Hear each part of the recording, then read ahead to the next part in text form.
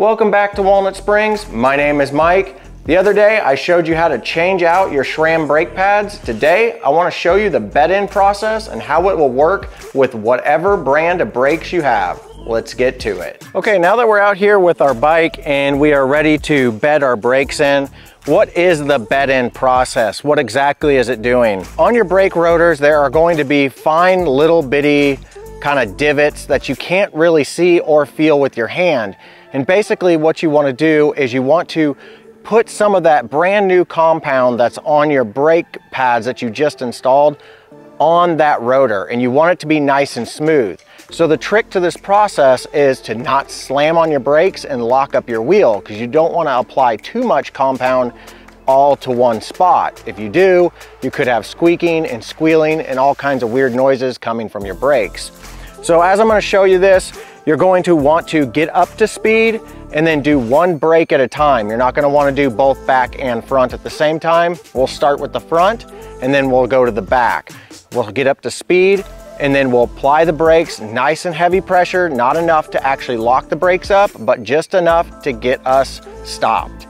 But you're not going to want to come to a full stop whenever you do this. Just get down to where you're down to about walking speed and then let go of the brakes and then repeat that process.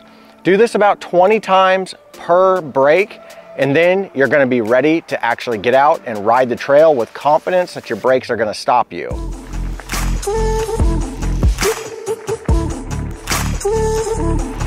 Okay, now we can go ahead and get up to speed, and remember we're going to focus on the front brake first. Now that we're up to speed, apply some pressure and then get down to walking speed and then let go. Now let's repeat this 20 times.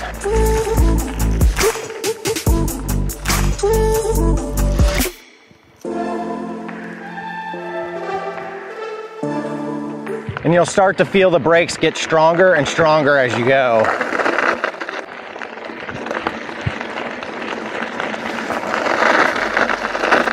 Oh yeah, these are really bedding in now.